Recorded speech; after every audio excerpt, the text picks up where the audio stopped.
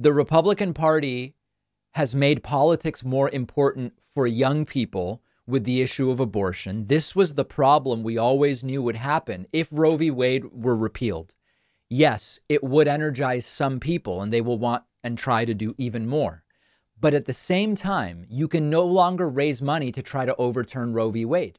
You have to deal with the consequences of it being gone. And the Republican strategy has always been to present themselves as an opposition to some kind of evil, something scary. Abortion through Roe v. Wade mattered when Roe v. Wade was a thing. So now they're saying, well, let's focus on trans, anti-woke, etc. But the polling isn't looking great on that either.